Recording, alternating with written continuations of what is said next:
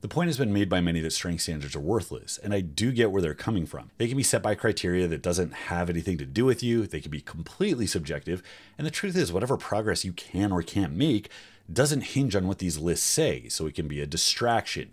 I'm reminded of how people will compulsively check their credit score, even though that doesn't make it go up. It actually makes it go down. But I don't agree with the statement that they're worthless. Scarcity is what adds value to things, and a list of standards tells you what performances are rare and what performances are run-of-the-mill. That's information that you need to know to frame your training and your goals. The problem occurs when your gluttonous ego leads you to misuse them. We're going to get to that, but first, let's see what some of these standards say. We're going to cut to the most verifiable source of data, which comes from powerlifting. Whether you compete or not, everybody uses the squat, bench, deadlift as a proxy for strength, but using actual competitive numbers, it eliminates the problems of lifters self-reporting their numbers with that arbitrary 10% padding because I'm good for it, bro. And of course, making sure there is something that looks like a consistent technical standard is kind of important. Thanks to the gents at openpowerlifting.com and the nerds of Reddit who spent countless hours crunching this data for our benefit, we can see how most of the lifts through history stack up in a nice, clean infographic. Shout out to Rockhound22 and Tristan Oakley for putting this up in the Our Powerlifting subreddit some years back. I link the original thread below if you want to see every weight class included or the women's weight classes, or you can download the zip file from my site so you don't have to download each image independently. We're going to cover the rough spread of weight classes. I included the 183, the 231, and the super heavy weight classes, and then there is an aggregate list at the end that removes weight classes, kind of like pride fighting for powerlifting, which would be really awesome. Now, real quick, this vid was brought to you by my new baby. No, not that baby, this baby. Stick around to the very end for more info on the BASEstrengthAI app or hit the link below. Now, we're going to start out by pointing out the impact that body weight has at the tail end of the bell curve. You have the biggest numbers coming from guys with the most fat around their ankles, knees, hips, and midsection, and that's because fat doesn't compress. It's like having a built-in squat suit.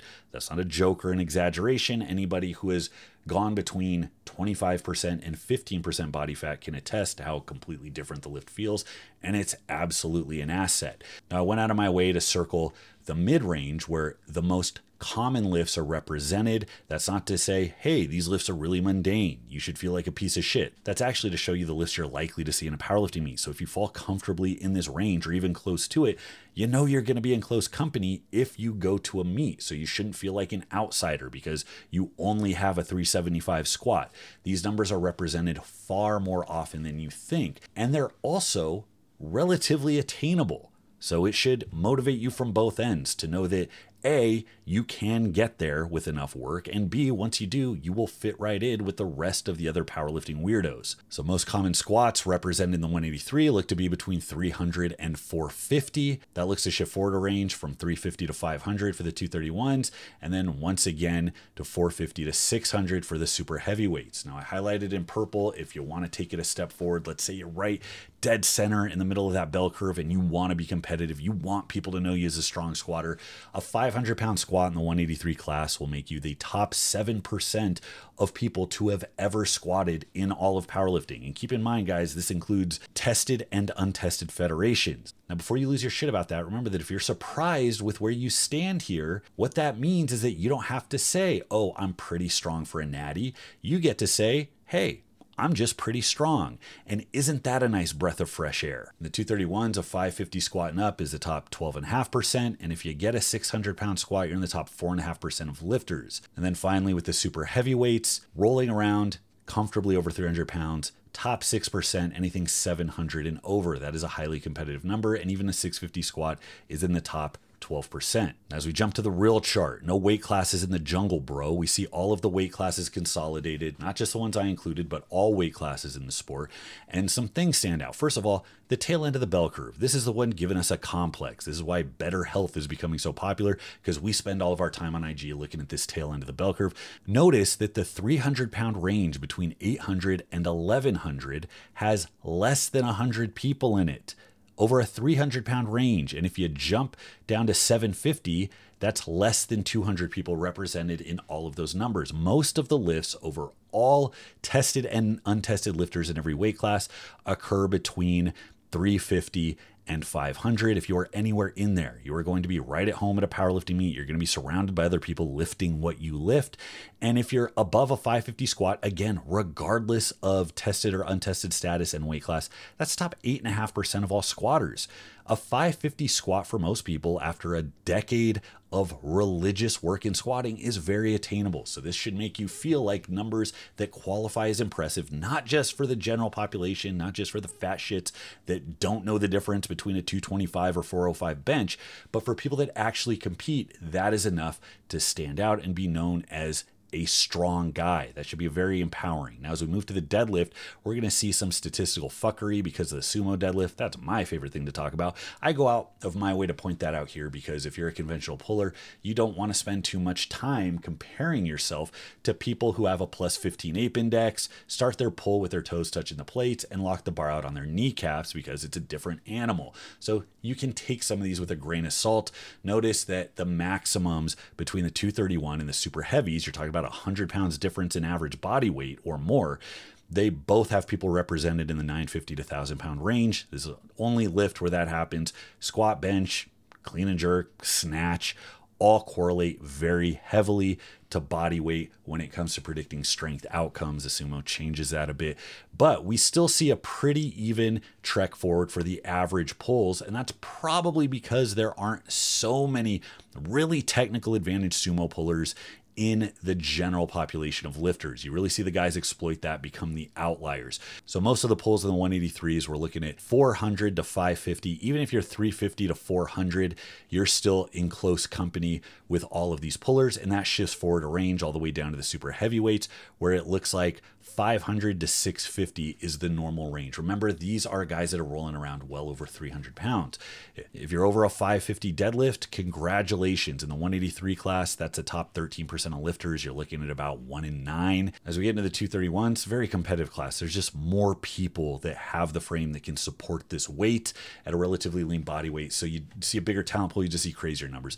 But in the 231s, top 6.5% if you're at 650 and up. Even if you're at above a 600, that shows that that's still better than 4 out of 5 lifters in the 231 class. You go to the super heavies, 700 pound pull. Now again, weighing well over 300 pounds, top 10% of deadlifts are 700 pounds and up. So those are the competitive numbers. Even a 650 pull for a super heavyweight, again, beating out 4 out of 5 lifters by putting you in the top 21%. All right, now as we get into the aggregate, we're going to see the overwhelming majority of deadlifts happening in these 3 ranges between 400 and 550. If you add up these deadlifts, that's more than all of the other deadlifts done in any other range. 600 and up. That puts you in the top 10%, about 11.2%. And you know what? If you pull it conventional, go ahead and give yourself another little pat on the back. Even if you're at a 550 pull, which again is very manageable as a single for a lot of people, that puts you well in the top quartile. And that's not just in your weight class. That's out of all weight classes, tested and untested. Again, you get to say, hey, I'm not pretty strong for natty.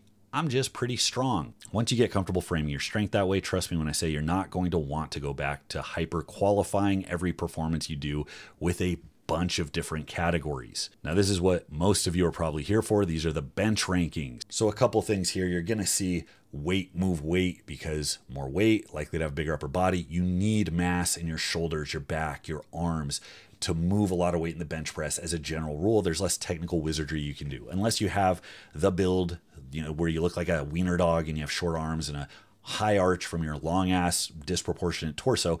But even as much of a meme as that is in powerlifting, that's a pretty rare build. You don't see that actually as much as you might think. Now, the average ranges in all of powerlifting in the 183s between 200 and 300 pounds. This makes up such a big chunk of bench presses done here. So case in point, even if you have a 225 bench and you feel bad about it, if you are firmly over that 200 pound mark, look where you're at. You are smack dab in the range of what is normal to see in a powerlifting meet.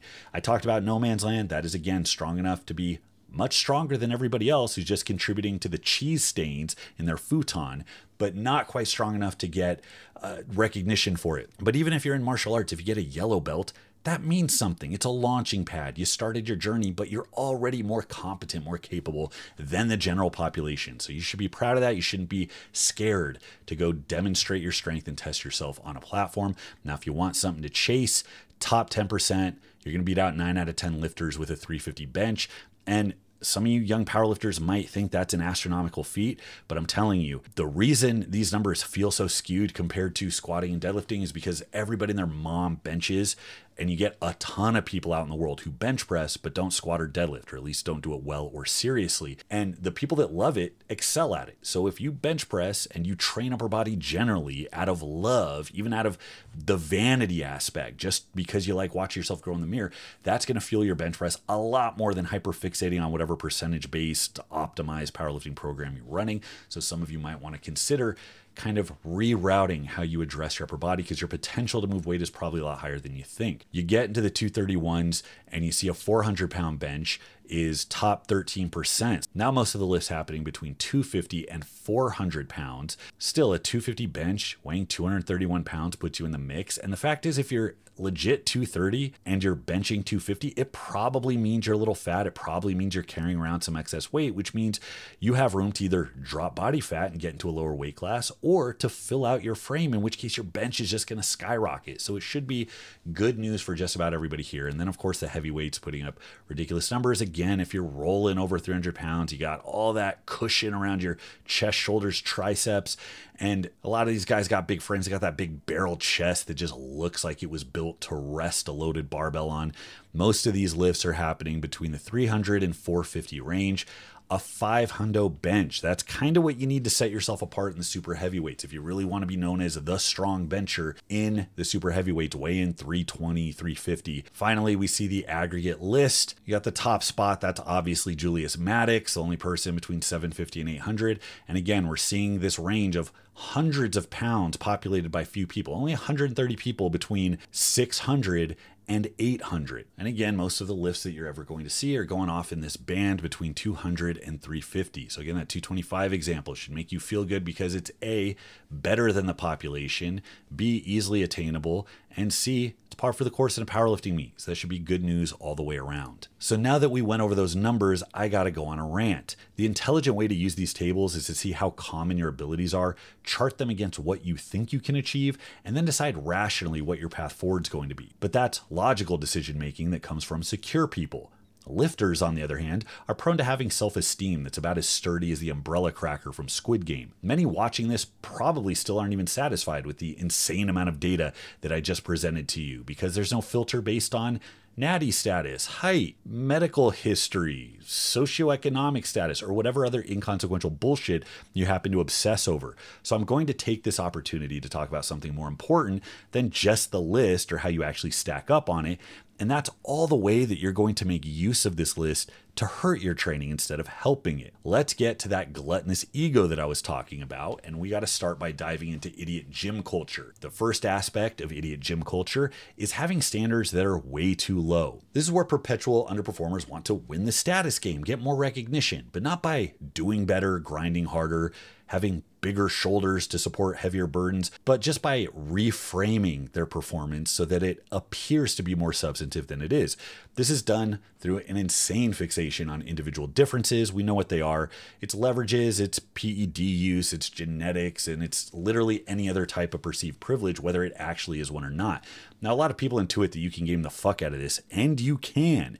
When you're winning, you can insist that you are representative of the broader group. Case in point, this one grinds my gears. Every time there's a strongman contest called something like New England's Strongest Patriot, there will be a flood of contest recaps on Instagram where the competitors literally type out fifth strongest person in New England. Not bad. No, that's not even kind of what that means, and you should be arrested for filleting yourself in public. When these same people are losing, on the other hand, they flip the script and they'll demand a chart that is so detailed and bracketed down that it removes anyone who might otherwise be ranked above them. For instance, the guy who has orangutan-like limbs will dismiss their role in helping him get a state deadlift record. He's just like that fucking good. But his bench is only 297? Long arms, bro. It's a curse. When this poor sport status gaming infects the ranks of newer, lower level lifters who don't really have any strengths to speak of, it absolutely warps their young, impressionable minds, and it impacts the culture of competition downstream. Their sense of sportsmanship gets overtaken like the tractors in Fern Gully by the singing tar monster. This is where you get black-pilled lifters, the people who think their struggle is a sign of the impossibility of it all. So every loss is from an unfair advantage, every natural influencer is lying, the flying space wizards in Marvel movies shouldn't have abs that unrealistic, and that the pinnacle of natural human achievement is to do 5 pull-ups while looking like penis slug Jerry. Sandow and co. were super jacked before steroids were even invented? Well, obviously they were on steroids. Here's the flowchart of conversation you can expect from one of these guys when you tell them you have a 225-pound bench. Are you a male? Yes. Are you old enough to drink? Yes. Well, you should be that strong, Grandpa. You've been doing it long enough. Oh, you're not old enough to drink. Are you above 200 pounds? Yes. Well, I'd be that strong if I was as fat as you too. You're under 200 pounds. Okay. Are you under 5'6"? Yes. Well, lifting's easier for short people. You're fucking weak. No, you're not under 5'6". Are you over 6 feet tall? Yes. Well, lifting's easier for tall people. You're fucking weak. Okay, you're between 5'6" and 6 foot. You're under 200 pounds. You're a young kid. Are you natty? No. Steroids are cheating. You're weak. Well, I just finished my first creatine cycle. I just said steroids are cheating. I'm 100% natty. You're a liar and you're weak. Okay, let's say you're natty. Did you play sports as a kid? No. Was your dad around? No. Well, did he pay child support? Yes. Must be nice to have that privileged upbringing. You're fucking weak. Okay, no, I had a deadbeat dad who afforded me no extra privilege in life. I was as disadvantaged as they come. Are you sure you're natty? Yes. That's impossible, bro. And this cycle continues on.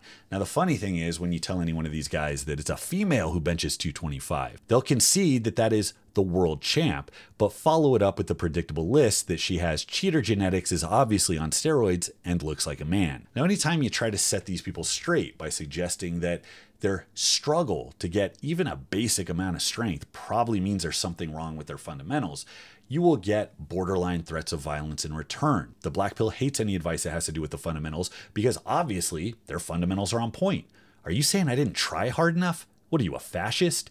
People have to understand that there is not one master chart that can predict gains based on just genetics. Your potential is ultimately going to be based on how crazy dedicated you are. And there's like 9 subdivisions. Yes, 9. And they range from, I can't go to the gym today, my stories is on, to I've had 3 cortisone shots in my knee so I don't have to drop my squat frequency going into this meet. Whether you want to hear it or not, most of you are around a level 3. Now this chart on the y-axis shows your actual training outcomes, how jacked you are or aren't, and we're going to see that that increases based on how much of a fucking nut you are. How high or low this line is for any one particular person depends on their genetic potential. Of course, that's going to change, but this is what you can do. Now, all the way to the top right is the imaginary you, the hypothetical perfect you if you did everything in your power, if you lived in a Soviet work camp where your whole job was to consume protein and do concentration curls. This is you at your most jacked, where people throw roses and panties at you on stage. Your ex comes to your bodybuilding show and screams during your routine that she wants you to take her back. Now this dominates our delusions and is an expression of all of our dysfunctions. It gets packaged with all of the other bullshit going on in our heads because we don't just fixate on looking jacked and being strong so that we impress all the people around us. This is tied into our sense of self-esteem, whether our dad's going to give us his approval, like whether our boss is finally going to talk to us with a bit of respect. There's a bunch of imaginary shit we attach to this. But the bottom line is if you go as crazy as fucking possible, this hypothetical imaginary you, that's as close as you're going to get to it. Now on the y-axis, your actual outcome ranges from 0, which is weak, no muscle, almost dead. Think of the guy in 7 who was strapped to the bed for a year so that he would atrophy into fucking nothing.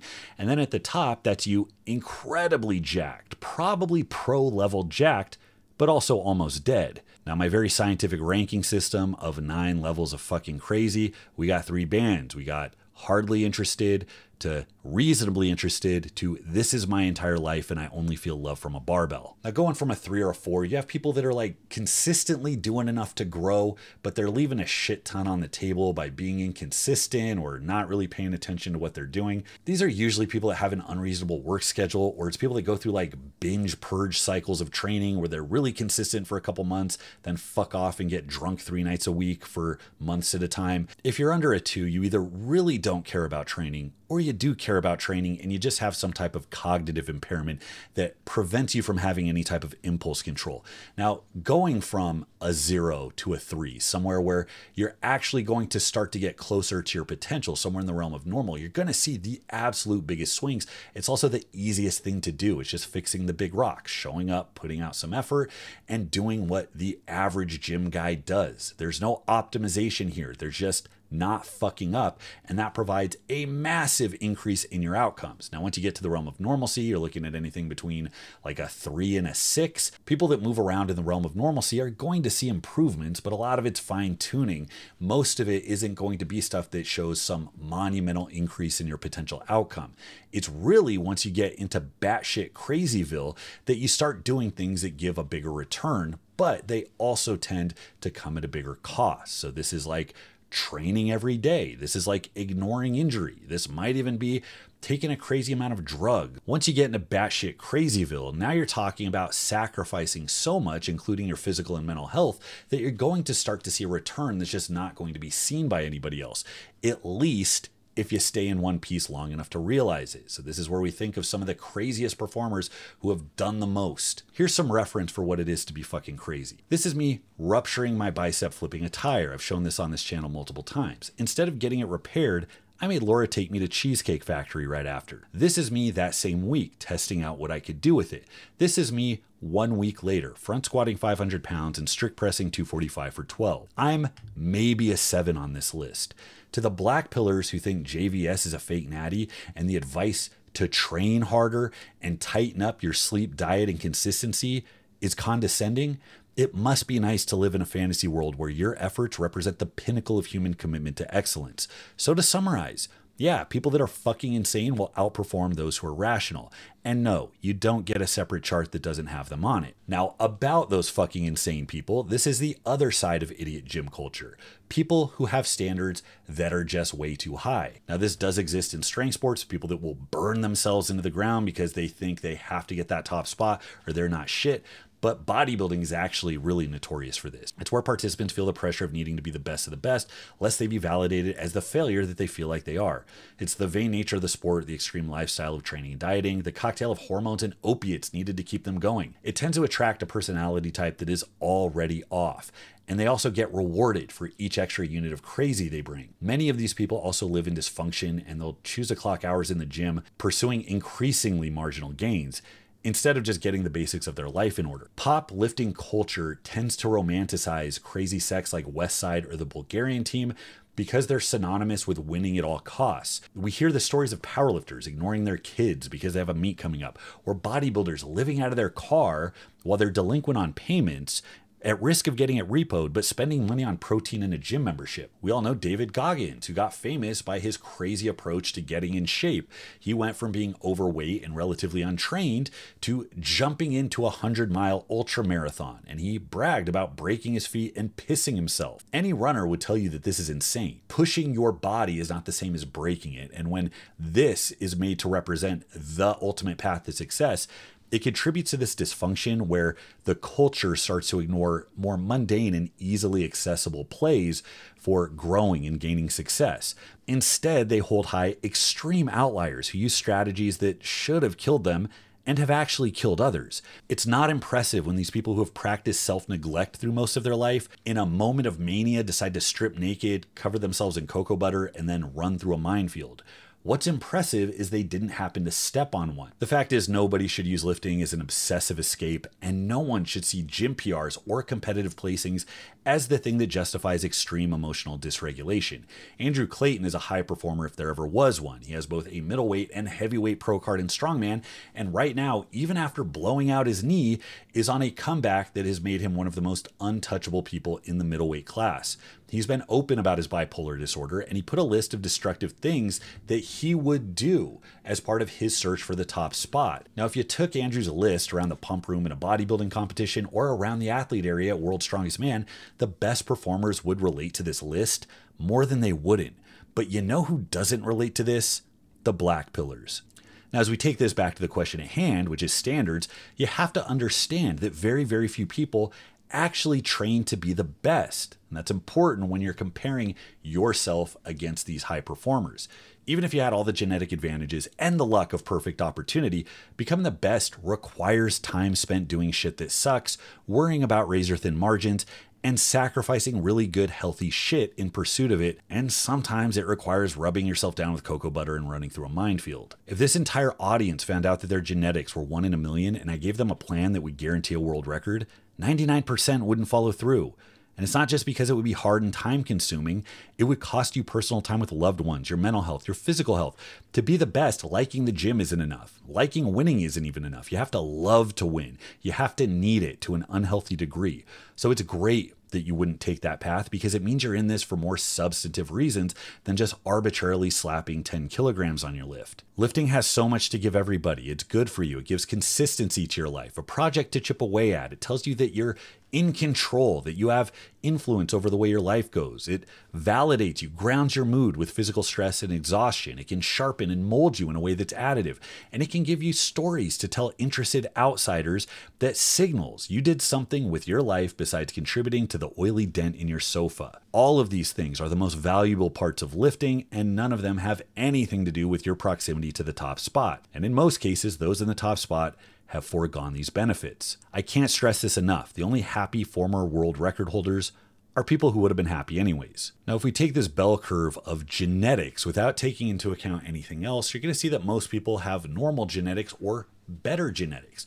Let's assume that you have shit genetics. You still have upward mobility. Everybody does. It's entirely possible to go from shit genetics to working hard enough that you still place ahead of most of the people that don't have shit genetics. Let's reimagine this graph with this bottom plateau being the middle of the bell curve. This is most of you on the plateau of mediocrity, looking through your telescope, fixated not on the next step, but at the people at the very top, waving a flag, flipping you off, having their dick hang out in the wind. The eternal mistake that people commit is becoming obsessed with these top spots and how far away they are from that position. And in that way, the top spot becomes the only thing worth chasing, where it's almost either I'm able to get there or it's not even worth doing. What passes them by is how easy it is to skip up to the next level and how much of a gap that represents in quality of life. The truth is, it becomes harder to traverse each step on the way up as you get closer to the top spot, and it also gives you less returns to the rest of your life. Most people aren't going to be better off going absolute berserker mode and sacrificing time and effort to push the boundaries of their physical performance.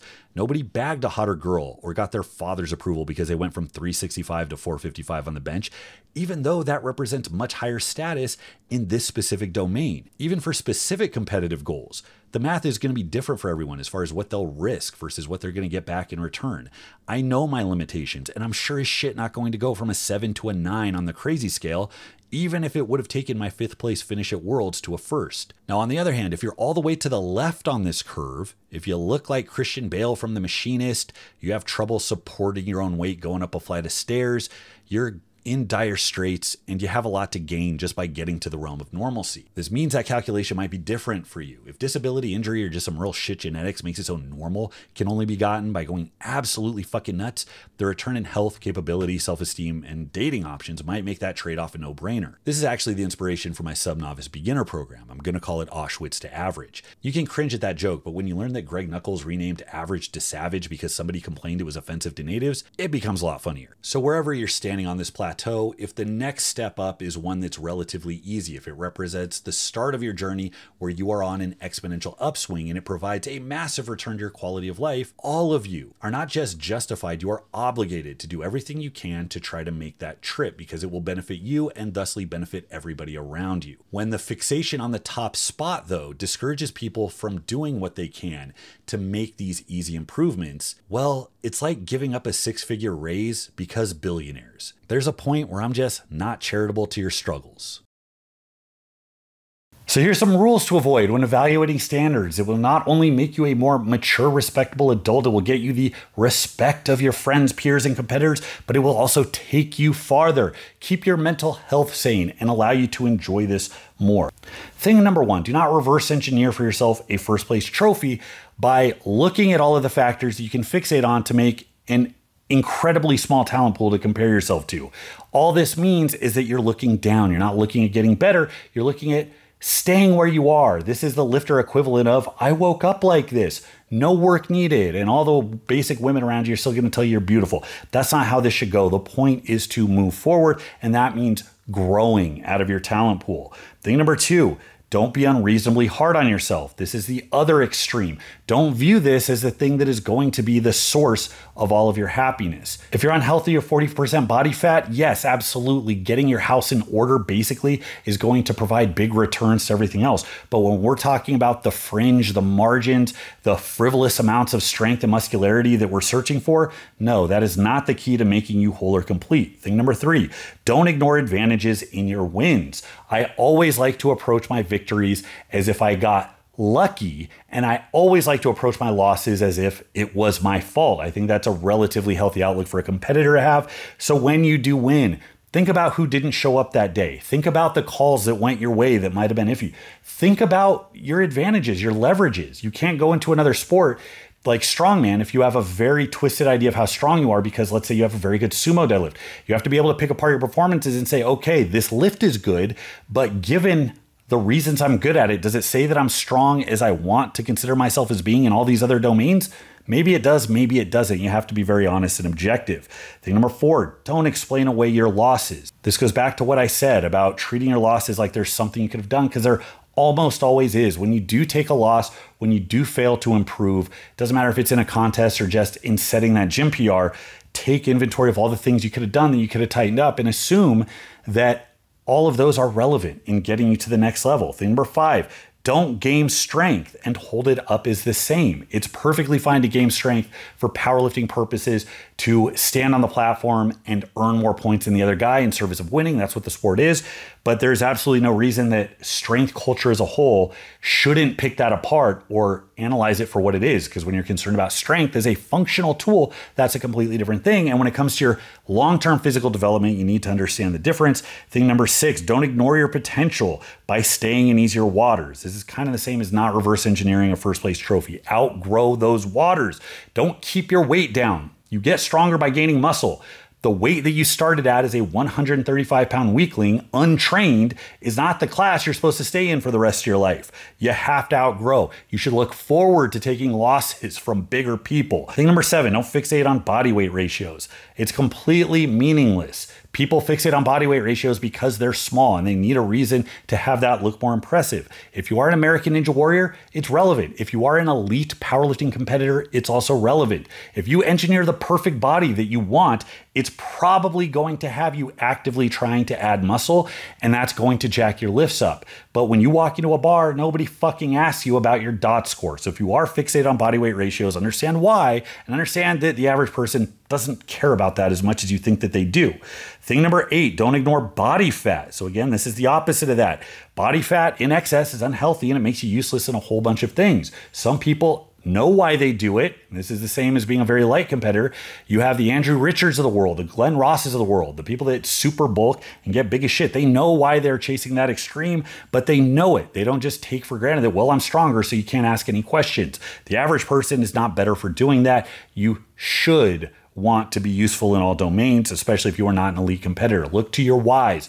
Is this improving your life? Is this making you better the ways you want to be better? And thing number 9, understand your progress in service of goals that are congruent with your values. That is the only thing that matters. External numbers are just stars on a wide horizon. As you make that distance towards the horizon, the only thing that matters is that you take any step but backwards. So we're going to jump right into it. We're going to talk about the new project. I'm very excited to bring you BASEstrengthAI. No matter what program you do, eventually progress is going to stall.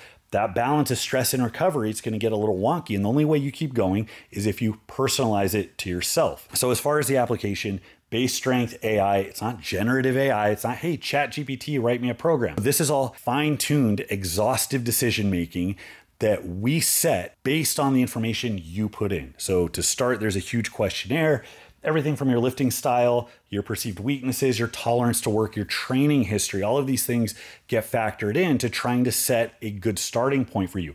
That is put against a backdrop of my templates. Now, I think my app is unique in that I have 3 to choose from, where the others, there's just kind of a default, like this is how we program. The ones we have are Bull Mastiff, 70s Powerlifter, probably 2 of the most popular ones, and then Block is a new one. It is a very long, I think 24-week block periodization structure.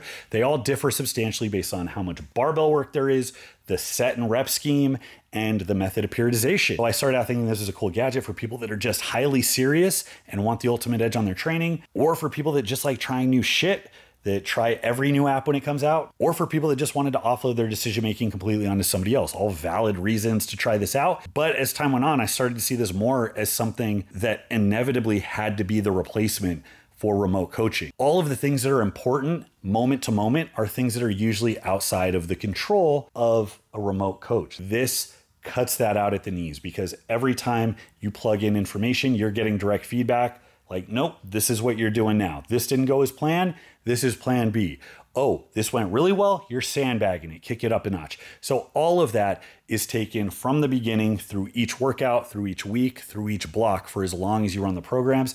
And again, that makes every single program you run viable to you. And look, if you're not a guy that's sauced out of his mind or have all the elite genetics, this is the type of stuff that you want to tighten up. So hopefully this will help people the way I really truly think that it will. So if any of that sounds interesting, go to BASEstrength.com, try it out. There's a free trial. Again, so much gratitude. Really happy to be part of this cutting edge tech. The tagline is the heart of old school training, the mind of cutting edge AI. Do you like that tagline? I'm really fucking proud of that tagline. I came up with that at like 4 a.m. when I was screwing with the website on like Sunday, the night before it was supposed to launch. It's not just that it's catchy, it's that I really think that encapsulates how I feel about this. I wanted to use technology, science, in a way that was actionable, in a way that actually provided something tangible that could directly make your training better. But I also wanted to preserve what I thought was the bare bones, the soul, the heart of what training is. And that is good movements done with a lot of effort, consistently, for a lot of work, driven forward over time, like just being on a warpath. I need to grow like it's my job. That heart is baked into these programs.